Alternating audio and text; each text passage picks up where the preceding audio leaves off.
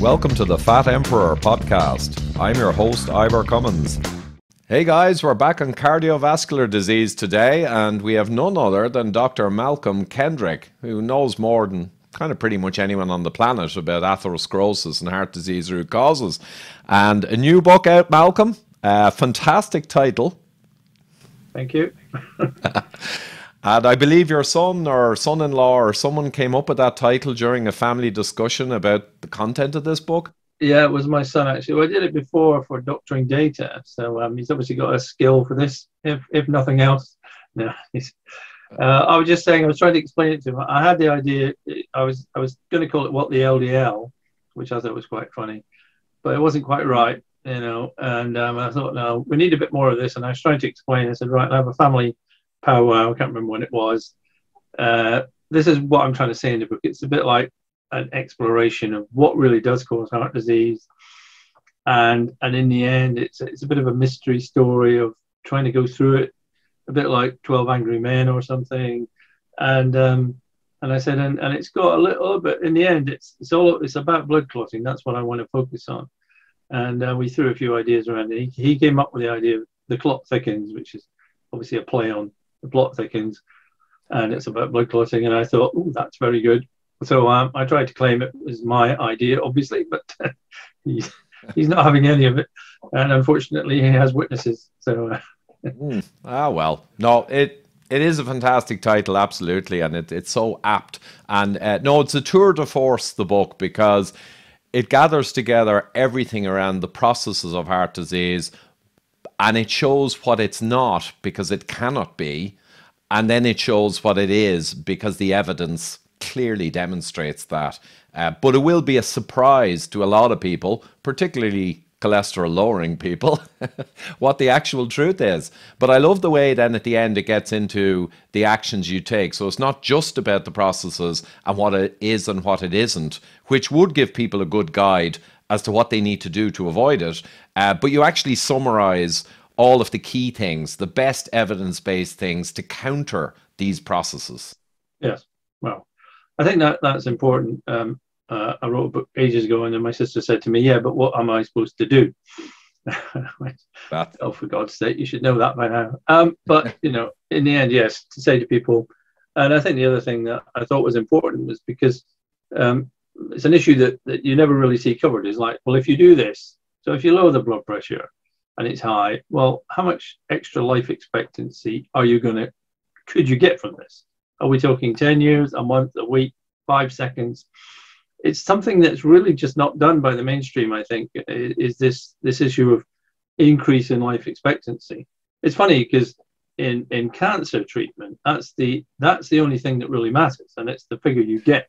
If you take this drug for 2 years, you are likely to live on average 6 months longer, or whatever it is. That's the increase in median survival.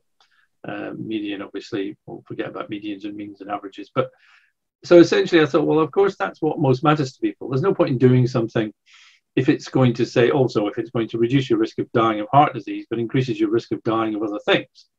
Because in the end, that's what we call a complete waste of time. And there's quite a lot of actions and activities that are like this. So when I looked at things like, if you look at statins, for instance, there is a reduction in cardiovascular disease in some people.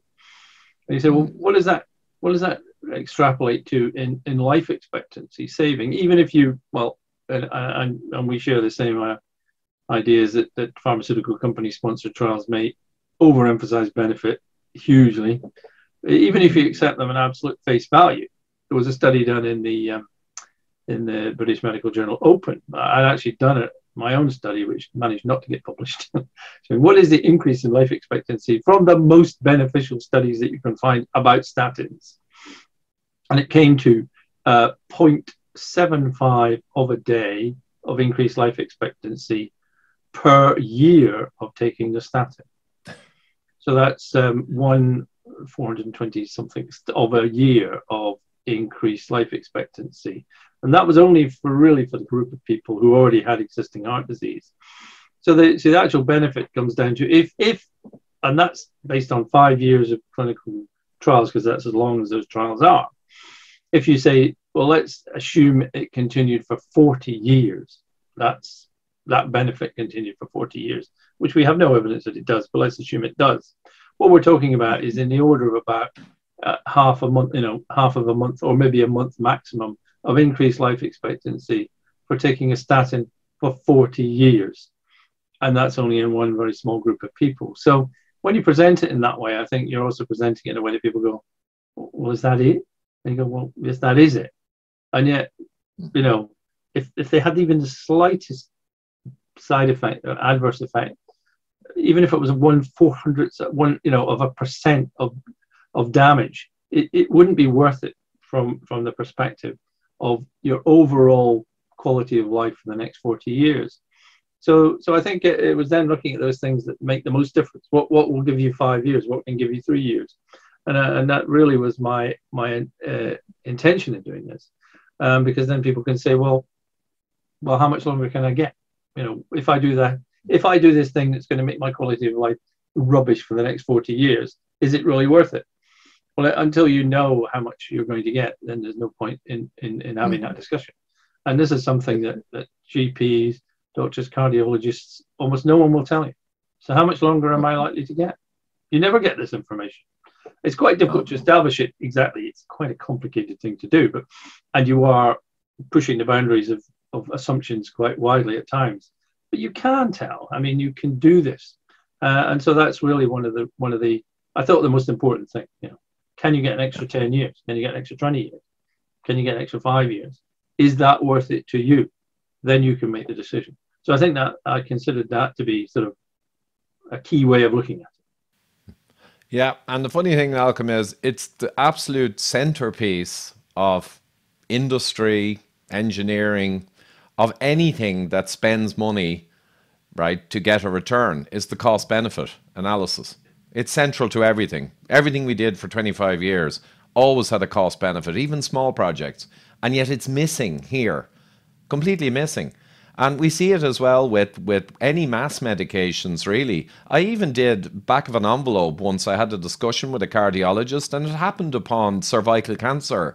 And the vaccine for cervical cancer, which affects the HPV organism, which often promotes cervical cancer.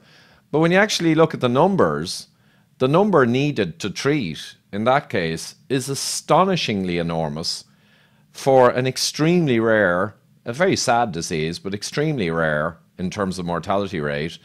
And so wherever you look and apply cost benefit, not everywhere, but on most of the mass medications, you just go, oh my God, it's frightening, the lack of benefit per cost. So there you go. But you know what we might start with is the what it's not. So heart disease is a process, atherosclerosis. It's a multi-factor process, in fairness, and that's not a cop-out. Some people say, oh, it's a multifactorial, there's 200 causes, there's nothing we can do about addressing it. But no, honestly, it's multifactorial, but you've got down to the kernel. But one of the things that most people believe it at least has a lot to do with is cholesterol. So is that the primary thing that it's not? Well, there's plenty of things it's not. I mean, it is. I don't feel like I've been looking at this for 30 years and I'm over here, and then you have to come back to here and go, listen, it's not that, But then, of course, people have been told this for so long. It's such a simple story. And I think I've said this to you before, people love a simple story, or as H.L. Mencken once said, for every complicated solution, there's a simple explanation that is easy to understand, or simple and easy to understand and wrong. But if the story fits, and this story fits so well into people's ideas, I mean, when you look at the thickenings in people's arteries, the atherosclerosis, they look a bit squidgy and fatty. They've got cholesterol in them. They've got all sorts of other things, and the cholesterol happens to be sort of an incidental finding. When we see fatty, squidgy foods, we look at it and go, ooh, and people are put off by that. You see people who are overweight, and we think, well, I can understand that people are overweight, have got problems. So it kind of fits into a bias that we all have against fatty, greasy, sticky, gooey things. And then someone says we've got fatty, greasy, gooey things in our arteries, and therefore that must be caused by eating fatty, greasy, gooey things. I mean, I've even seen an episode of The Simpsons where Homer Simpson ate a McDonald's burger, and then you can see it going into his stomach and then going into his artery and then into his heart, and then causing an increased gooey, sticky thing in his artery. So, from a very basic, simplistic, easy to understand narrative, this one has really conquered the world. And I hate to say it, but that's about as scientific as it gets. That is the entirety of the science of the cholesterol hypothesis. Gooey, sticky things that you eat become gooey, sticky things in your arteries. And that's that. And therefore, we need to reduce the amount of gooey, sticky things either in the diet or in your bloodstream, and all will be well. Thank you very much. It's like, okay, let's Science 101. Every single part of that is so stupid that you almost think like saying, look, I'm not even going to discuss this. It's just ridiculous. It's beyond ridiculous. For you to say that means you understand nothing about human biochemistry or physiology or really anything. It just is nonsense. Start to finish, nonsense. And that is the reality, and yet it would be astonishingly hard for someone to believe that that could be the case, that it's all junk science. And all of the cholesterol lipidologists and specialists, one thing I love that came out in your book, they all focus on the detailed science of the cholesterol particles, but they never stand back and look at the process and what's actually going on. They avoid that like the plague. They draw us down from Thomas Dayspring to Attia to all of them. They draw us down into a complex world of particles and dazzle. It's like the classic shell trick or the magician's trick. You draw the audience down away from logic and simple reality, and you get them where you want them, where you have power over them, majesty. That's what they do in lipidology. But you threw out some beautiful examples of where cholesterol cannot essentially be part of this process. And there's a whole series of them, from the cholesterol crystals, through to the LPA example. We might just riff through some of those examples. The most powerful thing to decide a hypothesis is correct or not is to find a falsifying fact. Way more powerful than finding a supporting fact. You can have 50 supporting facts, you still don't prove it. One falsifying fact, and you've disproven it. Now you're doing science. Yes. Yeah? Well, I think that's always true. I mean, I'm not quite sure what the strongest falsifying facts are with the hypothesis. I think that it is interesting that a whole series of drugs were developed around about the turn of the millennium. They were called cetrapibs. You can look them up if you want. Torcetrapib, evacetrapib, something else cetrapib. Anyway, $5 billion was spent on researching these drugs, and what they did was they increased the HDL, the high density lipoprotein, the form of lipoprotein that we call good cholesterol, and it reduced the LDL, the low density lipoprotein, the form of lipoprotein we call bad cholesterol. Neither of them are cholesterol.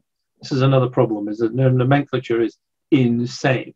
We have substances floating around in our blood that are little spheres which contain fats and cholesterol and other things, and we call them cholesterol. That's like calling a car a human being, because cars have human beings inside them. No, a car is a car, and a human being sits inside a car. That doesn't make the human being a car, but never mind. We also call some of these lipoproteins, we call them triglycerides, because they contain triglycerides.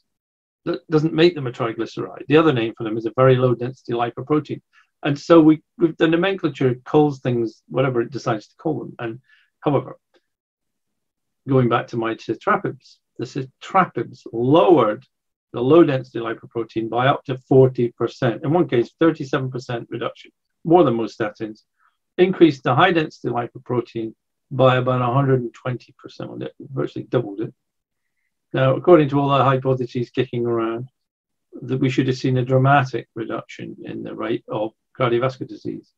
The actual rate of reduction of cardiovascular disease we saw from these drugs combined was a slight increase in cardiovascular disease. Now, these drugs didn't launch for the very simple reason that they achieved absolutely nothing And even some of the cardiologists who are sort of internationally famous, Stephen Nissen, probably the most influential cardiologist in the world, looked at these results and said, "Oh, well, maybe we've got everything wrong." I mean, he's changed his mind since, obviously, but he said, "Well, actually, it looks like raising HDL isn't a good idea, and it looks like maybe lowering LDL isn't a good idea." And then that was that. You hear nothing more of it. You can look at all sorts of examples. If you look at the high-density good lipoprotein, there was a point. This is the same Stephen Nissen, which links on, that they found a population in Italy who had a very low HDL level. I can't remember exactly. It was like 50% lower than normal. So in theory, this wonderful protecting good cholesterol should have done good. But they had a very, very low rate of heart disease, much lower than the surrounding population. And the heart disease in Italy is relatively low compared to, well, quite low compared to the UK or US or Ireland or whatever. They said, well, that doesn't make any sense. So what's going on? Well, they looked at their HDL and they said, it's a specific protein attached to it, which we called ApoA1 Milano. You may remember this story. It actually had a name, Milano, because the place was near Milan. I don't know, I can't remember what the village is called. Probably some of you can't pronounce. So they synthesized this protein. They stuck it onto HDL and they injected it into people. And Stephen Nissen said it was amazing. It was like liquid Drano. We could see the cholesterol being pulled out of the plaques. The plaques were disappearing. It was like watching a cloud on a summer's day. It just disappeared. Then the company was sold for $1 billion to Pfizer, who then actually carried out some clinical trials and found it didn't do any bloody good at all. So again, you have this, people find things, they trumpet the wonderfulness of it, and then it disappears, and you think, well, okay, so is anyone willing to change their minds? You know, you look at also the fact is that women generally have about age matched about a third or a quarter the rate of heart disease of men. They generally have higher cholesterol LDL levels than men.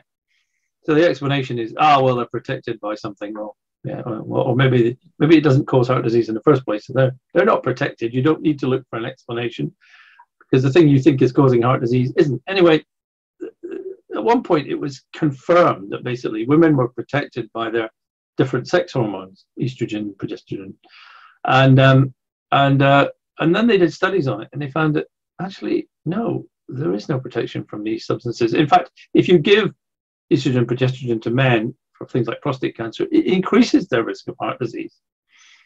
So that's another one that says like a busted flush. So wherever you look, you can find these ridiculous busted flushes. And you may know that we got together with a group of other people and we looked at the LDL level and we looked at this in the population over the age of 60, which is where almost all heart disease deaths occur. We found all the studies we could, we brought them together in a meta-analysis. And what we found was that a higher LDL level was not associated strongly, if at all. And in fact, the association was negative, really, overall. In other words, the higher your LDL levels were, the longer you lived. And there was a study in Norway on 50,000 people over 10 years. It's actually the authors wrote to me. I didn't even know the study existed. It was called Hunt 2, carried out in Dellenberg or wherever it was. And they wrote to me and said, oh, look at this. We find that if the cholesterol goes from 5 to about 7, which is 5, 6, 7, above 7, was the figures they looked at. But in women, the lowest rate of heart disease occurred in people whose cholesterol was 5 or lower. And the highest rate of heart disease occurred in women whose cholesterol was 5 or lower. And the lowest occurred when it was 6.5, 7 and above. And we're talking about quite significant differences here. So you go, well, there you are. You know, and the biggest study, actually, I think it's the biggest study, was done in Austria. It's called the Vorarlberg study. Look at why Eve is an Adam. And they looked at people ages from 10 to 95 over 15 years. This was an enormous study. And what they found was that the lower the cholesterol level was, the higher the mortality rate was in all the population and age groups that they studied. The effect wasn't massive. It was fairly small. But it was still a complete contradiction. And you can find contradictions like this and contradictions like this. In fact, the World Health Organization, this was something that Zoe Harcombe did. She looked at all of the cholesterol levels in all the countries that she could find and found quite a strong negative association between cholesterol and deaths from cardiovascular diseases across 180 countries or whatever it was. You know, the graph was fairly like that, you know, highest heart disease, lowest cholesterol, lowest heart disease, highest cholesterol. Of course, however many countries do you want to look at, you know, so the whole thing is we're told the Framingham, go back, the Framingham study was done many years ago. It's a small town near Boston in the US, where they basically, it's a bit like the Truman Show. They got everybody, measured everything, and said what is associated with heart disease, and it came out with figures which were actually the exact opposite of what the figures said. The figures said that a fall in your LDL level, each 1% fall of your LDL, cholesterol, not LDL, resulted in a 2% reduction in heart disease.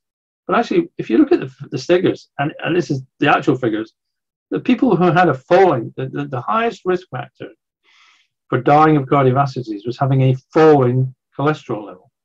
And in fact, it was like, I can't remember the exact figures off the top of my head, but it was something like, if your cholesterol level fell by, converting to European figures, 1 millimole per liter, your risk of dying of cardiovascular disease went up 500%. That was over 20 years of the study. So you go, well, yeah, okay. It is everywhere you look, you can find contradictions. It's actually quite hard to find populations where you don't find contradictions. What amuses me most of all is that very recently in the UK, we have a thing called the UK Biobank study. You've heard of this, right? Well, I heard from your interview with Christopher last week on the book. So that's right. Well, the UK Biobank studies, I like it as an idea, except it's run by someone who I don't particularly like. But anyway, the idea is you gather all the data you can about people and say, what are the things that influence diseases, cancer, heart disease, whatever. And they're doing genetic studies as well, which does run into problems. But in general, the general concept's okay, I think. So they looked at cardiovascular disease and they said, well, what's associated with cardiovascular disease? What can we find? Well, they couldn't find any genetic markers, by the way. That's a hidden away thing. There was nothing specific. All right. What they looked at and they found that, well, diabetes was associated with like a 3.5 increase risk, and smoking was 2.7. Or these figures are off the top of my head. Very high blood pressure, 1.8 times risk. And they looked at per 1 millimole per liter increase in cholesterol levels was associated with an increased risk of 0.98, which to you and me is 1, and 1 is average, all right? In other words, there was no association, and this was looking at, I think it was 500,000 people in one part of the study and 5 million in the other part of the study. No association could be found at all, at all. Yeah. But if you read the paper, the figures are there. There's no comment on this anywhere in the paper. It's quite amusing. It's almost like, better keep quiet about this bit. Because there was another study done in the UK looking at risk factors where they got all the information from 400,000, nearly 500,000 people from GP records. And they said, let's have a look at what's associated with dying of cardiovascular disease. And there were 48 factors identified, some of which were slightly weird things like your liver enzyme levels and whatever. But these are just things that GPs measure. And out of the 48 factors, coming in at number 46 with an increased risk of 0.001 was your LDL level, because they measured LDL. In other words, there was no increased risk at all with an increased level of LDL in this study. And there you go. I mean, you know, I could quote, I mean, I could bore you. Don't invite me around to your Christmas party. So I can quote this stuff for hours. So it's not like there's just one piece of information standing out that may be a problem. It's like almost every piece of information you can find is a contradiction to the underlying hypothesis. And that's a key point, and many listeners will be aware because I go on about it. Professor Karl Popper, logic and science man, came out with some genius stuff on the nature of proof, and the asymmetry of proof is what he came out with, and it's stunning and it's so important. I'll just describe it briefly again. There's an asymmetry in proof, and the asymmetry, or the lack of balance, is that you can have many positive bits of evidence supporting a hypothesis and they never prove it, right? You can have massive evidence of white swans being the only swans, but one black swan turns up and the hypothesis is over that there are only white swans, even though you had myriad proofs because you went to Venezuela and you went to Botswana and you went everywhere and you kept finding, yes, all the swans are white. It never proves it. The asymmetry is that if you find one negative proof against the hypothesis, it's over. There is no debate or discussion. It's over. Now, you might rewrite the hypothesis, change it to accommodate, but it's over. But as you're saying, it's not one or two negative proofs against the cholesterol hypothesis where you could change the hypothesis a little to accommodate them. You know, that could be valid if you're honest. But it's not one or two. It's everywhere you turn. Everywhere you turn. In biophysics, if you look at correlations, if you look at epidemiology and Framingham and all those, you look at the machine learning, advanced studies like you mentioned there with the 500,000 people, and it pulls out what's relevant. Yada, yada, yada, yada. Even the fundamental chemistry doesn't make sense. And we're going to get into that because you're going to get into, and before we do, the actual process. The other one I'd love to hear again, you did with Christopher, is the movement of the LDL particles across into the arterial wall. And that lady lecturer many years ago who first caught your attention, that discussion around the transfer of LDL across the wall, we got to do that one. Oh, well, that lady was Elspeth Smith, who ironically taught me part of what I learned about cardiology in Aberdeen University in a small group learning session. She said LDL cannot move across the endothelium, and at the time I didn't know what LDL was and I didn't know what the endothelium was, but there was something about the way she said it. I thought, there's something there. What? Who is this person? Ironically, a few years later, I was reading papers by E. Smith, and I thought, who's E? It must be Edward.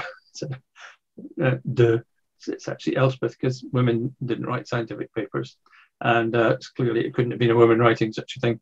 I never really spoke to her, discussed it with her beyond that, but then it later came to me when I started looking at, well, what's the process? So what process can't it be? What process can it be? So if you think of LDL as a little taxi particle, you think of an LDL molecule as being about the size of a human being. Endothelial cells, which line all your blood vessels throughout your whole body, and act a bit like tiles lining a wall or a tube station or something. Of course, they're much more complicated than that. An endothelial cell is about the size of a Wembley football stadium or a large football stadium, just to give you some idea of the sort of size. Anyway, so the current idea is obviously that if you have more LDL in your bloodstream, it will leak through the endothelium, which is this single layer with a few other bits and pieces, and into the arterial wall behind, where it then gradually builds up and builds up these thickenings. Well, of course, the first thing is why does it only happen in certain places? And why does it not happen in veins or in the blood supply circulation in your lungs? Why only in arteries does this happen? And why only in bits of your arteries? If it's all leaking through everywhere, it should just thicken up as a kind of gradual thickening process. But anyway, leaving that aside, that requires that this little LDL particle comes up to the endothelium and then passes straight through it, and then travels about half a mile, it would be, if you were a human being, to the other side of the cell, where it goes up to the other side of the membrane and then pops out again and then ends up in the artery wall behind. So you can think, well, that is a process that is required to happen, but that process, we know it can't happen because endothelial cell membranes are barriers. They're perfect barriers. Yes, they allow certain things, and we know from recent events that COVID-19 viruses can stick to a receptor on the cell membrane, lock into that, and then be drawn into the cell. We also know that LDL particles or molecules, or whatever you want to call them, as you know, a cell wants LDL inside it. It creates an LDL receptor. The LDL comes along, it locks onto it, and it draws it into the cell. Well, that tells us two things. First of all, LDL can't get into a cell unless there's an LDL receptor there. So the cell must want it in. So this idea that if there's a higher concentration in the bloodstream, well, the cell doesn't care what the concentration is in the bloodstream. It can keep everything out. Cells can prevent the passage of single atoms or ions. There are channels in your cell membrane that allow the passage of ions in and out. And an LDL molecule would be if an LDL in moving sizes again, if a single atom was the size of a man in a rowing boat, an LDL molecule would be the size of a supertanker. So the cell can keep single atoms out, and yet the idea is if the concentration is higher in the blood, it will just go straight through the cell membrane, rush through the cell, and pop out the other side. Now, that requires processes that do not exist in nature. First of all, it would require an inside-out LDL receptor on the other side of the cell membrane. No one's ever suggested such a thing can possibly exist, or what its function would be. That then grabs hold of the LDL and pops it out the other side. This mechanism does not exist. All right. So the mechanism of transportation through an endothelial cell does not exist. We also partly have from proof that your brain has to make its own cholesterol. And the reason why it has to make its own cholesterol is because the LDL cannot get in past what's called the blood-brain barrier. All right.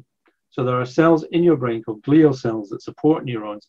One of their functions is to synthesize cholesterol, and it transports it about in a different form of lipoprotein. Don't worry, it gets all complicated. So we know that LDL can't get through an endothelial cell. So then the other argument is, oh, well, it gets between the endothelial cells.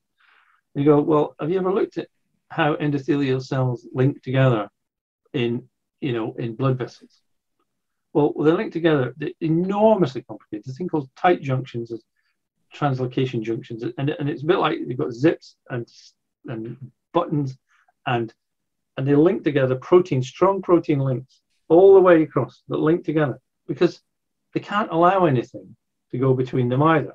Because if you allow anything to slip between endothelial cells, it will slip between endothelial cells. It will get into what they call the interstitial fluid between cells, and it will kill you, because you need to keep this environment absolutely straight. There is a journal called Tissue Barriers, which I read. And, you can imagine it's a real page turn. And I can't remember the exact quote, but it's like, all material must pass through endothelial cells, because if they could pass between, the barrier, the endothelial barrier, they could pass between cells and cell membranes, we would immediately be dead. It's a prerequisite for life that things cannot pass between cells. It's an absolute prerequisite. Now, it does get more complicated at a very micro level, where within your kidneys and your liver, things obviously have to come out and inside cells, because otherwise none of these organs would work. But that's happening at a very small level. The larger size level of all the blood vessels where this happens, you can't get anything through an endothelial cell, and you can't get anything past an endothelial cell. It is, I hate to use the word impossible in science, because someone will come along and show it, However, it is as close to being an impossible thing as there can be. And yet that is the mechanism by which cholesterol, aka LDL, is supposed to cause thickenings in your arteries. And that neither of these things can happen. It's impossible for it to happen. So you have an impossible hypothesis. And it's yet another example of the lipidologists and the Daysprings or Atias or whatever. They depend on that absurdity for all of the other stuff they talk about that goes into the intricacies of the particles and how many there are and what size they are, and all this other stuff is all built on sand, wet sand, because of what you said. And the thing is, this is what they always do. They avoid going into the simple, basic biophysics that underpin the hypothesis, because here there be monsters. And I guess they know it. If they go into the core processes, well, that's a dangerous place to be, because you'll be outed. So they make sure they never go there. They always stay in the other stuff. And I was just thinking tissue barriers there. I just had an image of fingers pushing through or something. The journal of Andrex and toilet paper. Of course, there are enormously complicated. I mean, it is complicated. I mean, obviously, in your gut, you eat food, and your food has to get out of your bowel and into your bloodstream. Otherwise, you're not going to live for very long. But boy, what goes on in your bowels and how that works.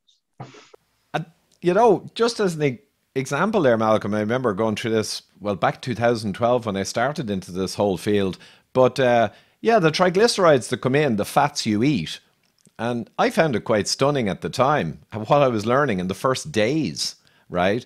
But the triglycerides that are three fatty acids with a glycerol backbone, so think of it like a fork, triglycerides, they come in the fat, they get broken up into single monoglycerides, right? They then get brought across and they get packaged back into triglyceride on the other side in your body and into chylomicrons. Oh, yeah, well, of course, you know that in order to absorb fat, then the bile that comes out of your gallbladder is basically cholesterol. Yeah. And so one molecule of fat attaches to one molecule of cholesterol to form a cholesterol ester, and then that's absorbed. Then it's packaged into a big thing called a chylomicron, and then that big thing, which is like much bigger than an LDL or whatever, travels straight from your gut straight into your bloodstream. It doesn't go through your liver, and distributes the fats all around your body, which are then reconverted. This is what they call a futile cycle, where these triglycerides are broken down into individual fatty acids and reconstructed. And it's just, I mean, your body's just doing these like, what? How is that happening? And then, so of course, the fat that you eat, any fat that you eat, does not actually go into your liver at any point. Well, very, very tiny amount. The fat that's in your liver is actually made from carbohydrates or sugars. So the irony is, I mean, it's like, do you not even know these things? I mean, people just don't even know these things. It's amazing, isn't it?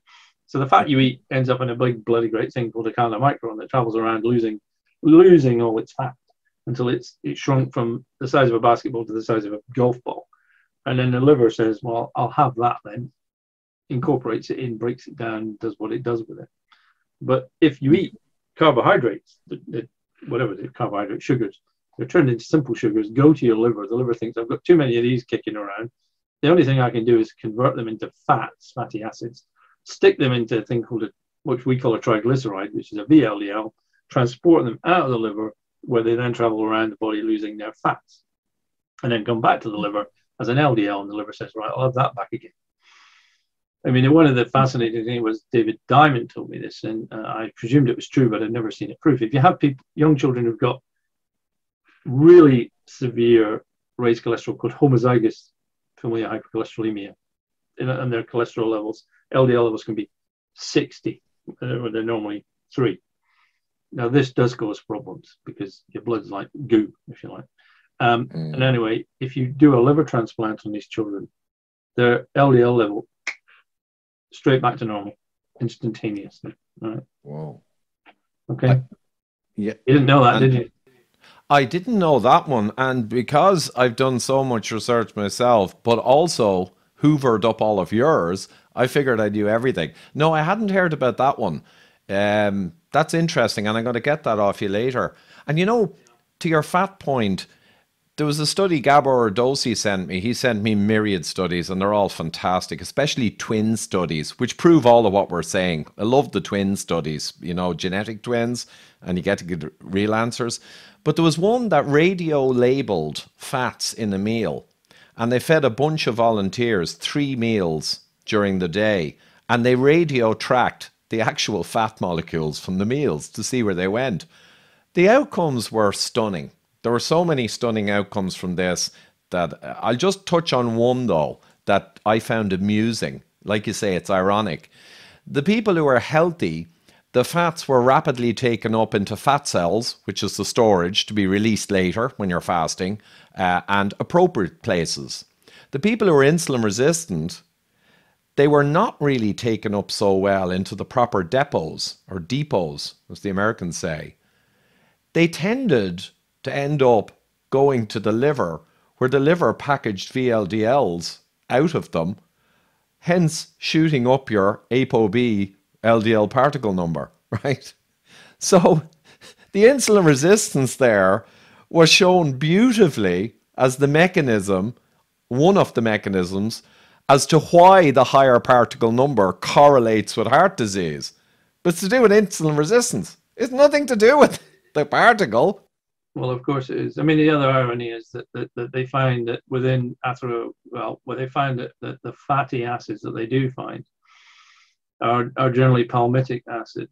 Anyway, and they say, well, therefore palmitic acid is actually really bad stuff to eat. You go, no, it's because the liver makes palmitic acid, right, out of carbohydrates. You idiots! Can you not understand anything you're looking at? I think it's about 95% palmitic acid is the fatty acid of choice made by the liver. Saturated fatty acid, of course, because the liver will make unhealthy things for you to distribute around your body. So it is like every single piece of information, as you say, is twisted around the wrong way around. And it is. Did you ever watch Stranger Things, where it's like the upside down world? No, it's a Netflix thing. It's quite good fun. So anyway, it's sci-fi nonsense, but anyway, there's our world and there's the upside down world underneath, where everything is kind of twisted around and 180% wrong, and there's little nasty things happen there. The cholesterol hypothesis and everything around it, the saturated fat hypothesis and the diet heart hypothesis, like the upside down world. In that world, everything makes sort of sense, but when you actually look at it compared to the real world, none of it works. It's almost like you've created. I sometimes use the example of the geocentric model of the universe, which is the Earth is at the center. The sun goes around the Earth, the moon goes around the Earth, the planets go around the Earth, the stars go around the Earth, everything goes around the Earth. Well, you can sort of make that model work just about. You can make the observations fit.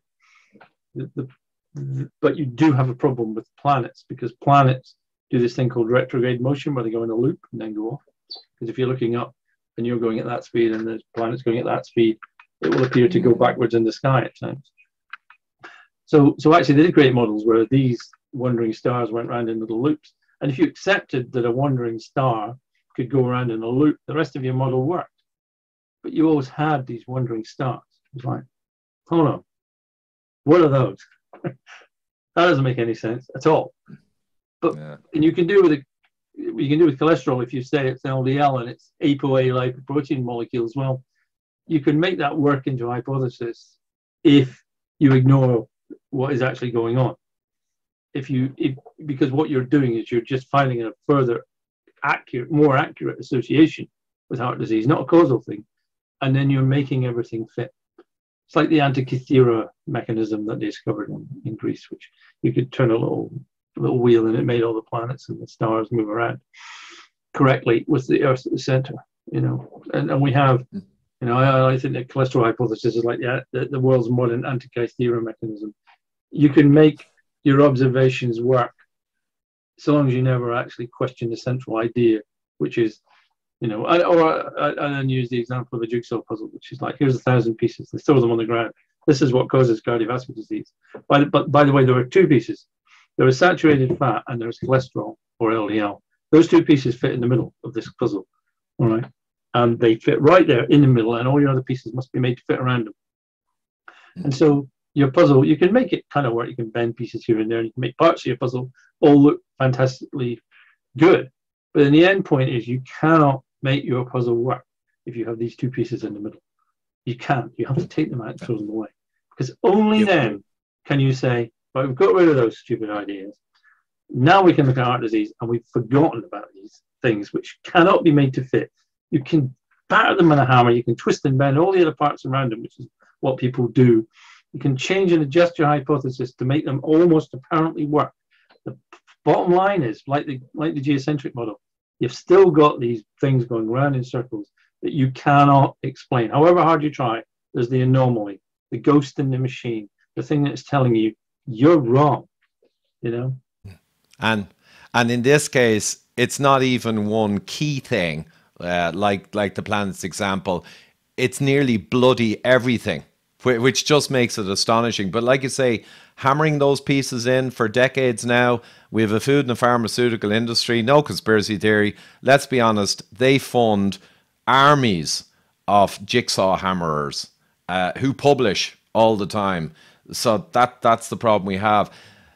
That's a good segue or to tilt around to, let's make that jigsaw properly now. So this won't be a world first because you're on Christopher's podcast, but still, I'll take second best.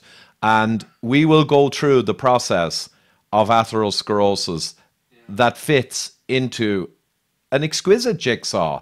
Nothing's perfect because there's always some phrase at the edge where you don't have every single piece of data, right, locked down. But this is as perfect a jigsaw as you can get, and it's very elegant. And interestingly, like all the problems I've solved in my corporate career, after you've solved it or made the jigsaw that fits, it can actually be in some ways kind of simple. Possibly. Let's see. Yeah, well, I always like to think the best scientific hypotheses are ones once you come up with them, everyone goes, well, that was bloody obvious, wasn't it? Yeah, true. And I think I like to think people go, well, in fact, Sebastian Rushworth, a doctor in Sweden, as he said, why have I been so stupid that I didn't think of that? Well, I'd like to say, obviously, I'm not a great genius. This idea is not mine, and most parts of it are not mine. Elspeth Smith had obviously clearly worked it all out 40 years ago. Gives you some idea of how old I now am. And 42 years ago. And she'd obviously been thinking about it and looked at it and realized, well, she'd obviously looked at the process and said, well, LDL can't cross the endothelium, so it can't be that. What is it? And she said, well, when she looked at atherosclerotic plaques and she looked at what they were, what she was saying to herself, and this had been said before, was they look awfully like blood clots. These look like blood clots in various stages of repair and metamorphosis. They're clearly like, years ago, I tried to break into my own house and managed to slash my wrist, which you can see there, maybe not, it's gone away, and bled all over the roof while holding onto my wrist and sliding down the roof going, help. And it looks like it's white and it looks calcified, because it is calcified. Because in the end, tissue repairs itself, and it looks nothing like what it did at the start. And you've heard of keloid scars, where people scratch themselves, and especially people with black skin, or if they scratch, they can get these big lumps that develop. It's called a keloid scar. So it's an overreaction. You can get granulomas and things. So what the original damage looks like can bear very little relationship to what it ends up like. You can see what was in there. And if you go back to 1852, and a man called Carl von Rokitansky, he came up with it. He called it an incrustation hypothesis. He said when he looked at atherosclerotic plaques working in Vienna, they looked exactly like blood clots to him in various stages of repair. And he actually wrote about this. And he was floored by his colleague called Rudolf Virchow, who's very well known in Germany and Austria. There's Virchow institutes and Virchow hospitals and Virchow everything. So he obviously did rather better than Rokitansky. And he said, well, how can a blood clot be underneath, well, it's the endothelium, this layer of cells I'm talking about. How can it be underneath that? Because blood clots don't form inside tissue, they form in the blood. And Rokitansky had no answer to this at the time. Now, had he been born 140 years later, he would have known that actually the endothelial cells, this is where it comes to, the endothelial cells themselves, they line all your blood vessels, but where they cannot come from, in your skin, if you scratch your skin, it will bleed, and then you'll get a clot. And then this underlying skin will grow up and force it off, and the clot will fall off. But in your arteries, there's only one layer of endothelial cells. There's nothing underneath them. After years of development, that can change. So there's nothing to grow up underneath the endothelium.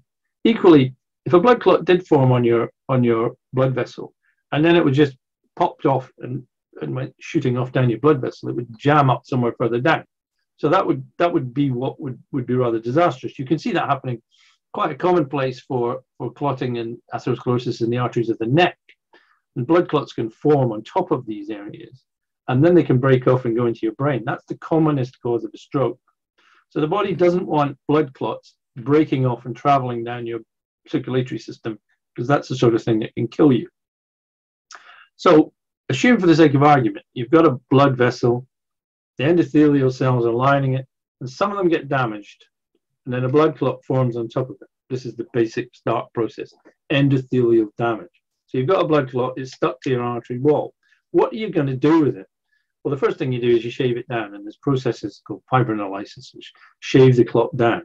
But obviously, if you shaved it down to nothing, then all you'd have was a further exposed area, and a blood clot would just form, and then another blood clot would form, that would be a stupid process.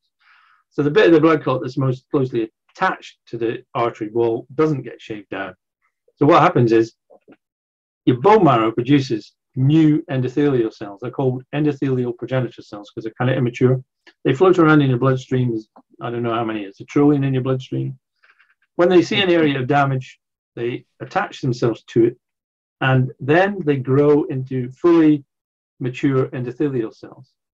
And another one grows here, one grows here, one grows here. And eventually what you have is a new layer of endothelium on top of the blood clot. And the blood clot is now underneath the endothelium. So Rokitansky didn't know that could happen. Had he known that process, had he known there were cells, these cells were only discovered in the mid-1990s. No one knew they were there before. I looked at research from the 1960s where they deliberately damaged blood vessels of animals and saw these funny spindly shaped cells appearing and still couldn't work out what they were looking at. Anyway, that's what happens. So you then end up, you've got a little bit of a blood clot inside your blood vessel wall, and normally the repair systems would come and get rid of it and it would be gone. That's happening probably, I hate to say to, all the time. Now, people who smoke cigarettes, if you get a healthy volunteer who smokes one cigarette, you can see, because you can measure endothelial cell damage and death, a thing called microparticles appear in your bloodstream. And you get a healthy volunteer to smoke one cigarette, and you can find millions of microparticles floating around in your bloodstream. So you kill millions of endothelial cells. At the same time, your bone marrow is stimulated to produce more endothelial cells, so the repair process kicks in parallel with the damage, which is good news. So of course, in the end, if you damage too rapidly, your repair systems cannot keep up. And that is really the thinking, is that atherosclerosis, or the buildup of these things, is really what happens when damage outstrips repair. So a blood clot forms, it's partially repaired, and then another one forms on top of it, and you've got a bigger than you wanted one. And then it becomes very difficult to get rid of it entirely. So it becomes an area of weakness, if you like, or a slight thickening. And when you've got these areas, this is where more episodes are likely to occur. So it's a kind of repeat episode. The vast majority of these clotting processes don't block your artery completely, because if they did, you would be having heart attacks and strokes all the time, and you don't. So if you say your artery starts that size, and then it narrows down to that size, and it narrows down to that size, narrows down to that size, that size, that size, that size, that size. Well, we're talking about years here.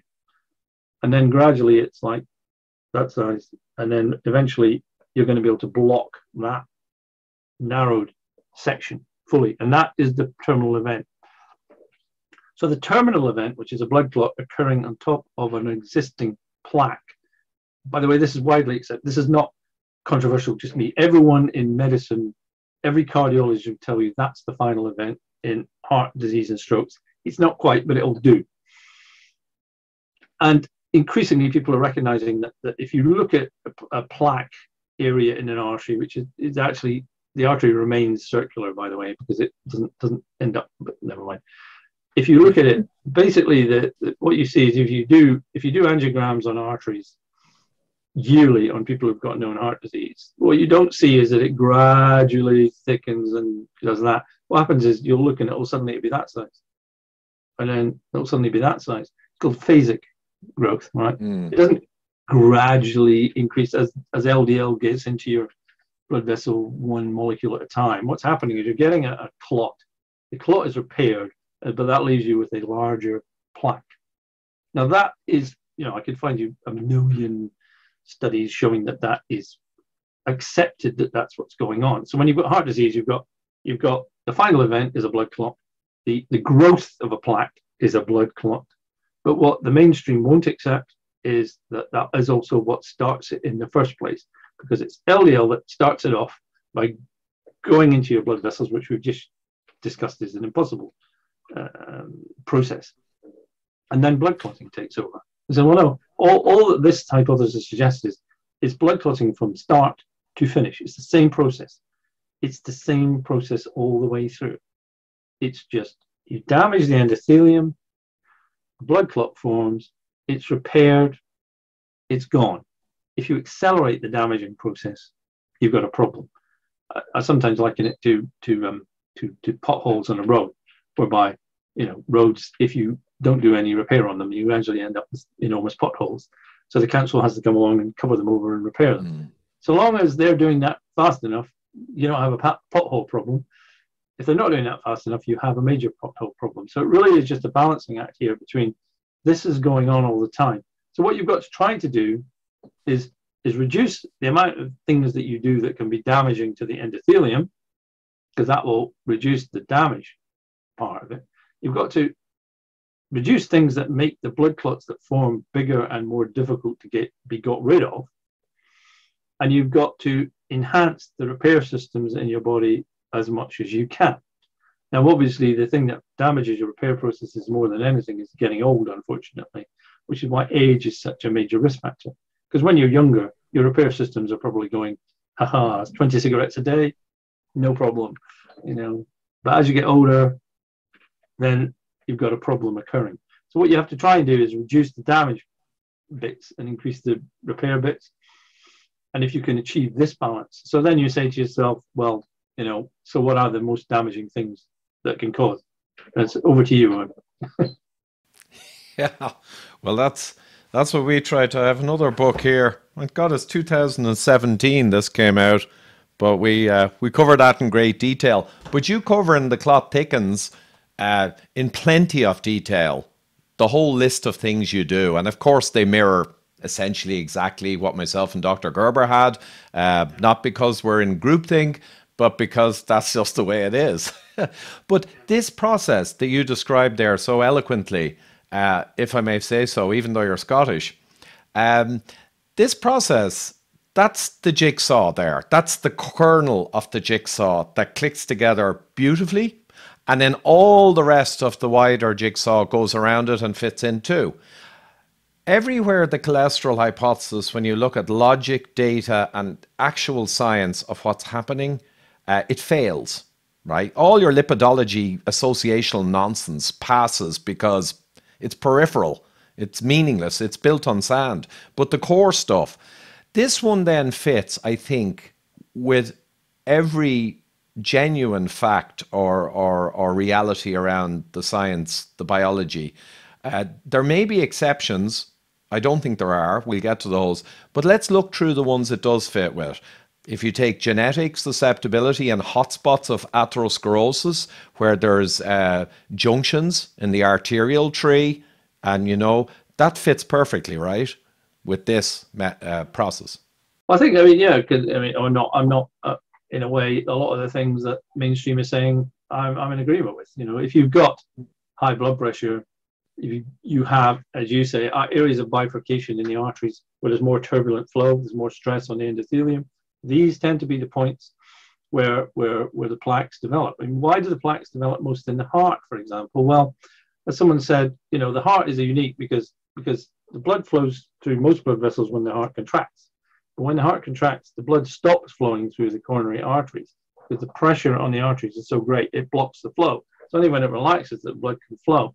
So someone described a coronary artery as it's like someone stamping on a garden hose 60 times a day. There's an enormous amount of biomechanical stress on coronary arteries. So that fits with that. The blood pressure is a thing. I mean, when you look at smoking, yes, well, clearly smoking, we can see that it damages the lining of the blood vessels.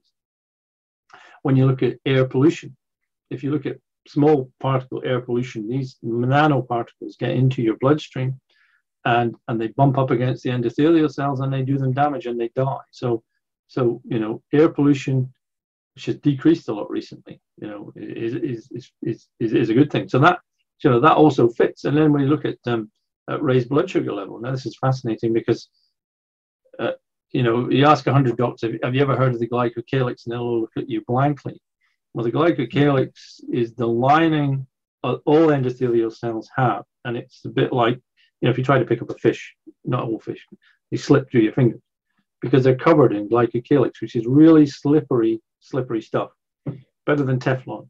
And it consists of, the glycocalyx comes from the fact it's made of glucose protein structures that are a bit like tendrils or grass or whatever that stick out of your endothelial cells and form this kind of lining, protective lining around all of your endothelial cells. And it's hugely important for protecting them within the glycocalyx lurks anticoagulation factors, things that stop your blood clotting, just really potent things that make sure that nothing hits the endothelial cell and damages it. And it also stops things sticking to endothelial cells. So your glycocalyx is hugely important for protection of your endothelium. And you can actually measure this. I mean, there is a mechanism, there's a thing called a glycometer, which you can stick under your tongue, and it looks at your blood vessels under your tongue. And you can look at the endothelium, the capillaries under your tongue, and you can see how thick the glycocalyx is. And thicker glycocalyx is good, thinner glycocalyx is bad. When people actually have sepsis, you can measure the difference in thickness of the glycocalyx with regard to how serious the sepsis is. Quite a good measure of how likely you are to live or die if you have sepsis is your glycocalyx thickness. By the way, the reason why sepsis kills you is that bacteria get into your bloodstream, they multiply. The waste products of bacteria called exotoxins, and these exotoxins travel around your circulatory system, wiping out endothelial cells, destroying the glycocalyx, and then you get blood clots all the way through your body, and you get a thing called disseminated intravascular coagulation, disseminated widespread intravascular within your blood vessels, coagulation, blood clots. That's why, you get people who get meningitis, sepsis, they end up losing the tip of their noses or fingers or arms because of the blood supplies being shut off. And the thing that kills them is the organ damage normally. So exactly the same thing that kills you with sepsis is what kills you with smoking, is what kills you with raised blood pressure. The mechanism may seem a million miles, or the factor may seem hugely far apart. The process is always the same. You're damaging the glycocalyx, or you're damaging the endothelial cells, or both.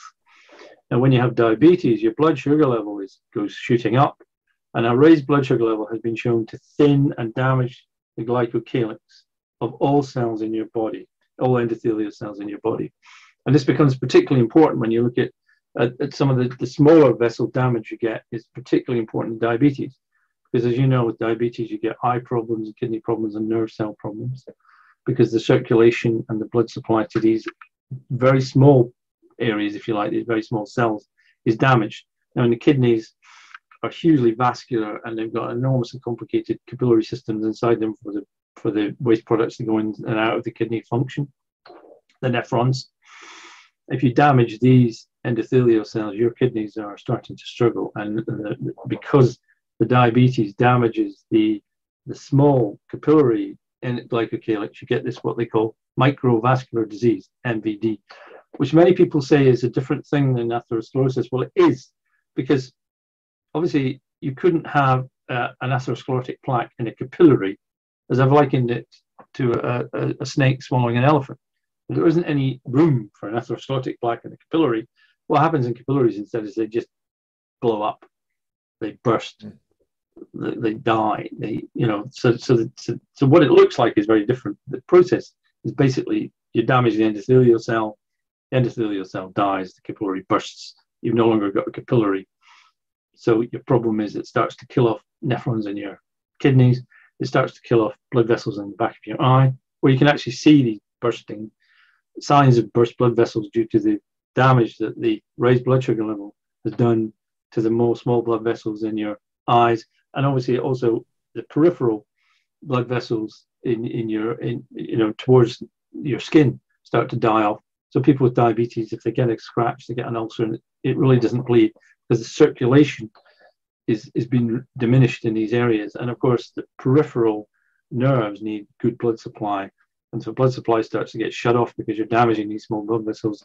You start to lose sensation in your fingers and your feet. And it's exactly the same process as is causing the atherosclerosis in the larger vessels, because in the larger vessels, the glycocalyx is obviously still there. The damage to your endothelium is still there. And this is what is going on. So in a way, it's very simple then to link, you want to link sepsis to diabetes.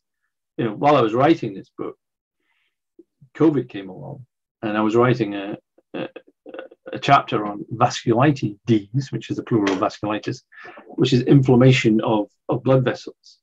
And it became clear that what COVID-19 was doing was essentially the same thing, as you can see in acute vasculitis. And what's happening is with COVID-19, obviously, it gets into endothelial cells primarily, where it multiplies and then bursts out and kills the cell, or alters it, or alerts the immune system there's something not very nice inside me. Please come and kill me, which is what cells do.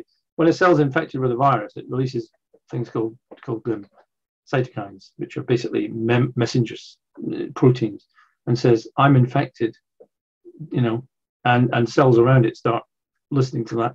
And the immune system goes, right, well, if you're infected, matey, I'm coming to kill you. So this is what they call the cytokine storm, which is this process where the immune system winds itself up. This COVID is within cells. These cells have mutated themselves slightly. They're releasing pleas to be destroyed, and the immune system comes and it destroys them. And that's when you get the blood clotting and the serious damage from COVID in the cardiovascular system after it's moved out of the lungs, if you like. So you can link COVID to smoking. Of course, it's a more acute situation, but autoimmune diseases where quite often affect the circulatory system. So they're called vasculitis. So you have rheumatoid arthritis causes a vasculitis. Systemic lupus erythematosus causes a vasculitis. There are pure vasculitis diseases as well, and they cause premature heart disease. So once you start opening up the layers of this onion, you say, okay, so I can see how that fits. All right, so vasculitis is clearly the same thing as the smoking, or say taking cocaine. People say, well, why does cocaine increase your risk of heart disease, which it does hugely? Well, you say, well, you snort cocaine, what's one of the first things that happens is your nose falls apart because the membrane, the septum, is disintegrated. You say, well, okay, so what's happening there? Because cocaine causes severe inflammation and damage and breakdown of the small blood vessels in your septum. So it dies. So they say, well, what do you think is happening to the cocaine that's getting around the rest of your body? It's damaging your endothelial cells, it's damaging your glycocalyx. Calyx. And it's doing exactly the same thing as smoking. It's doing it very acutely. But when you look at cocaine use, it's causing exactly the same problem. So a bit like what you're saying, once you start looking at it this way, you can bring things together and say, well, what else can damage the endothelium? What else can do this? And you can find hundreds of things. And you can bring them all together and say, right, well, I can understand that now. I can understand that now. Because one fact, remember we were talking about the machine learning, was when it said, what is the most important single, it's not necessarily a cause, but association with cardiovascular disease? What's the most potent finding they came across? It was a thing called chronic obstructive pulmonary disease, which used to be called chronic bronchitis in the old days, and sometimes it's called other things. But basically, it means that your lungs are damaged, used often by smoking. But coal miners, this can happen to people working in highly polluted environments. And you think, well, how can lung damage increase your risk of cardiovascular disease? Well, the answer is, as we've discussed, if you smoke, if you take in toxic substances through your lungs, they escape into your bloodstream. And once they're in your bloodstream, they can cause all this downstream damage. So it's precisely the same thing going on again. And this is, well, to an extent, this is the intellectual sort of almost satisfaction of saying, that fits, that fits, that fits, this fits, that fits. Oh, okay, find me things that don't fit. Well, I have looked, but at the moment, it does seem that they all fit, even into one part of it. Yeah. And I have looked as well because, well, not the only reason. The fundamental art of problem solving is to look to disprove your hypothesis, not prove it. Any moron can go and prove it and find some associations and even pretty good-looking evidence. The real problem solver seeks to disprove. And at the end of the process, when you cannot disprove any element, largely, you've arrived. It's the opposite of what all these academics do. It's astonishing. But the COPD as well, COPD is almost nowadays, whatever about coal miners, it's almost a diagnosis for insulin resistance. It's so intimately bound to insulin resistance state. And another one occurred to me is the focal nature of atherosclerosis, very simple one. I used to say, well, okay, you got high cholesterol here, and you got high cholesterol here. You have no plaque here, it's shiny, beautiful artery. You got a massive plaque here, it's going to kill you. And the same will apply to a low cholesterol person. So the focal nature alone also ties in beautifully to the jigsaw. And if you think of all the cholesterol nonsense we were talking earlier, well, it wasn't our nonsense, it's their nonsense, but still, you take all the examples and anomalies. The Catavans, lowest heart disease on the planet, even up to aged levels, they have almost no calcification when they study them. Incredibly low heart disease.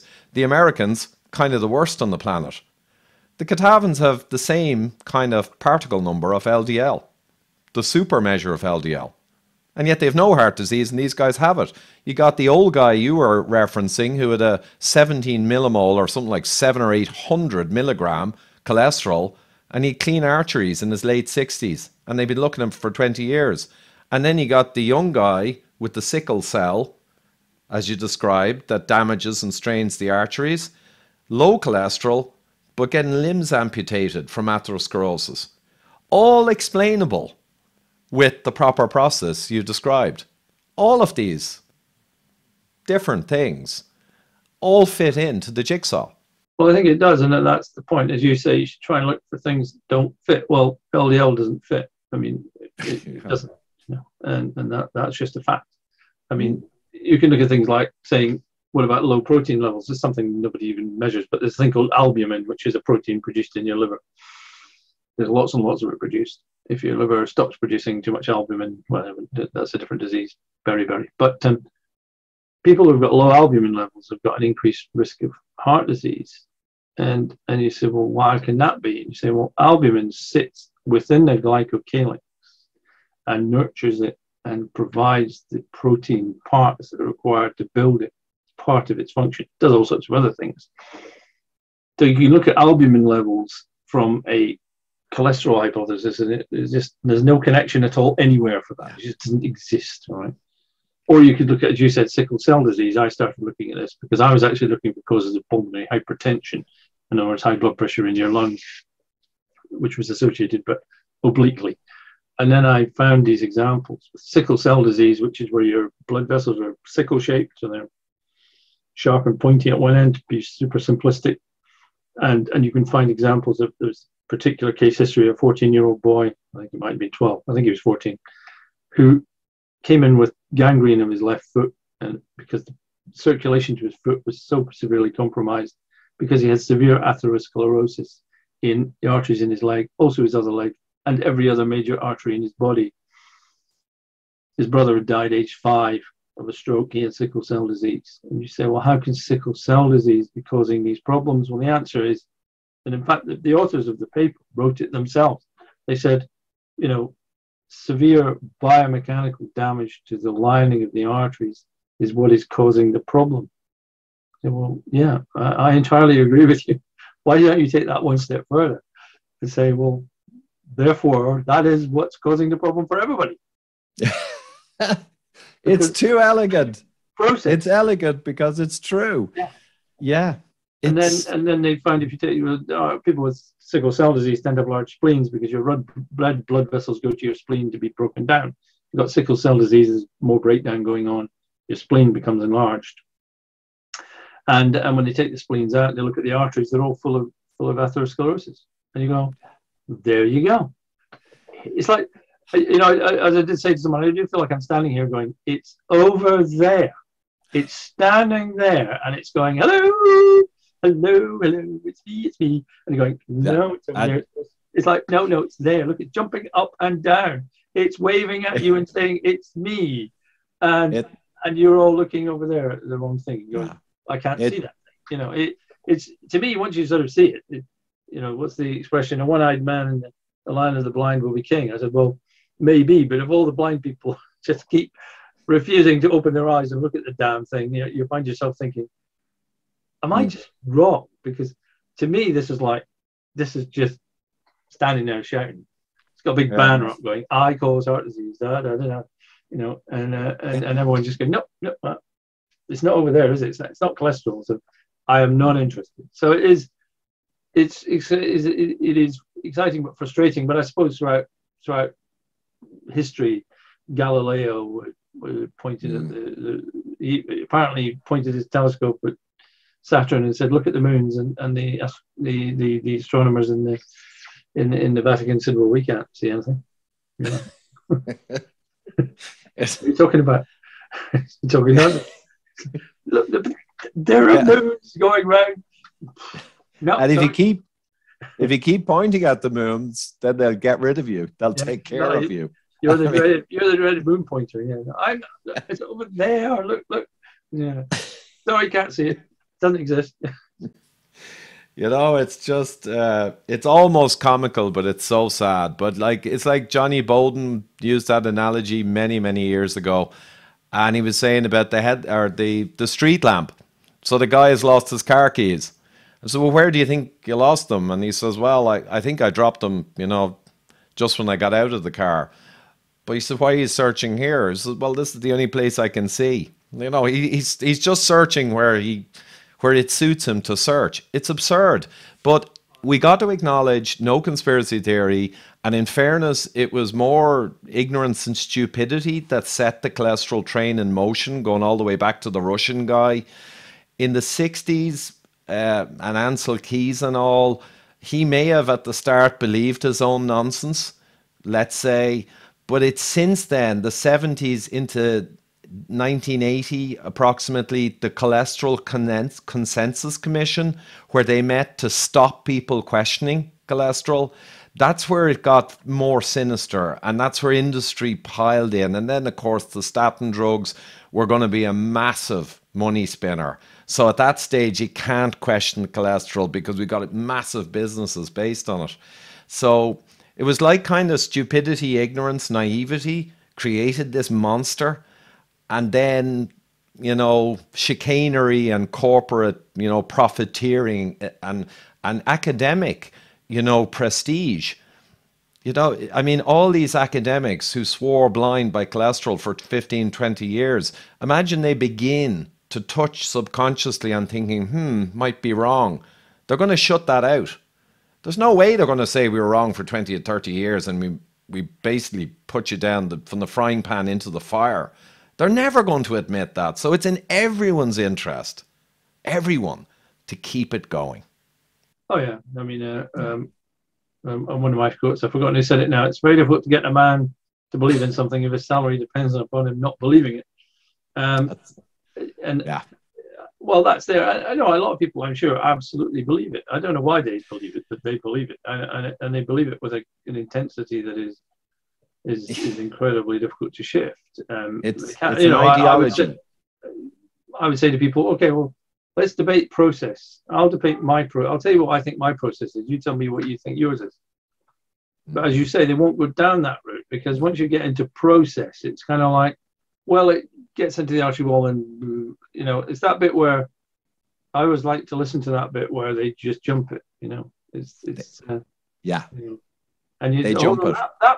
That bit where you know, it's like the rotating planet thing. It's like, then I know you're explaining that there are stars that can rotate around like this, and you're telling me that's true. But I want to go into some more detail with you. You know, I want to get you to explain exactly what you think is going on. And as you say, you don't get that from anyone. Well, it just gets across the artery wall. Yeah, it is.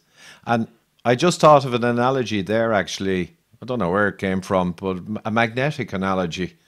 And it's like the kernel of something, which is the process, which is getting to the correct hypothesis about the process. If you think of that like a north pole of a magnet, a very powerful magnet, it's like, dare I say it, I'm flattering ourselves, we're like south poles of magnet to the north pole of the core process, you know, and challenging yourself gets you there. And you hover around, you're drawn in, and you click. And that's what you've done today, or we've talked about today, the correct process, the jigsaw. All of these people are like, you know, a north pole. They can go all around all of the science and all the lipidology, but whenever they stray near to the core, the process itself, that would negate everything they say, they're repelled from it. They can never touch it. And in their case, it's so powerfully so. It's like is it the nuclear force? There's one of the nuclear forces that's beyond belief. It's what holds an atom together. I think it's called the short nuclear force. That's the level they're at. Cognitive dissonance become like an art with these people. But you know what? I think I think we've done it today. We've covered, and you know what I might do is split this in two and just release them maybe together. Because there is the first half is all the wrong process, very well articulated. And then the second half, we did a nice switch into all of what it really is. Yeah. I mean, it's a perfect two-hander, I think. Fair play to you. Well, I think you might be right. Yeah, it's like the.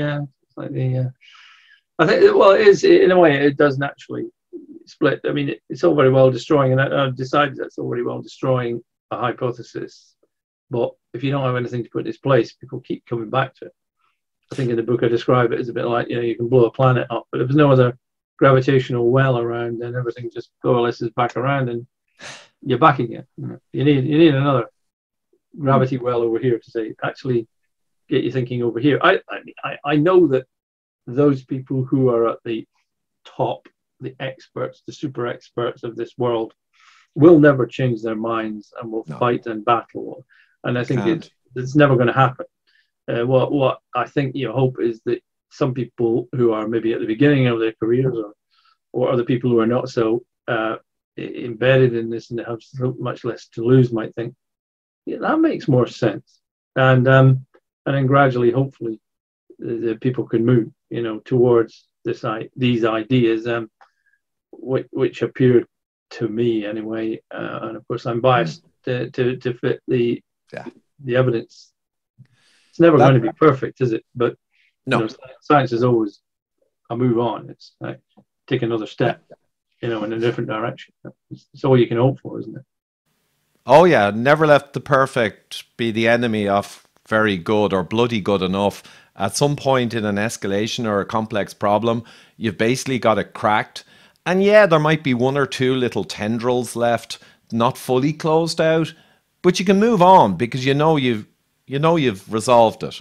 It doesn't really matter if there's one or two little glitches. Once you verify that they're not dangerous glitches that could undermine your quality in the future, you verify that. But otherwise, you don't need to dot every single I. So that's a great way to leave it. Hope for the future. New, younger people who get it and then kind of convert to the correct process. And then they become inoculated or resistant to the nonsense down the road when they hear it. And hopefully question it. The cholesterol hypothesis. Yeah. We need a cholesterol hypothesis vaccine to save us from what's clearly a pandemic, with no question. You may need a couple of boosters in the way. Oh, every couple of weeks, I think. Do the right thing. Keep safe. Which we call a slap. Great stuff, Malcolm. Well, we'll leave it at that. My camera's about to run out of disc, and excellent. I'll get this out pretty quickly. And don't forget, guys, it is all in here. The Clot Thickens, the last word, essentially, on cardiovascular disease and its avoidance. Don't forget to subscribe and also to hit that little bell icon to make sure you're informed and get to counter some of the more corporate style science that's out there. So all the links are in the description box below, and also really appreciate all my PayPal and Patreon supporters and anyone else who can continue to support me to provide all the material that I do. It's highly appreciated. So thank you.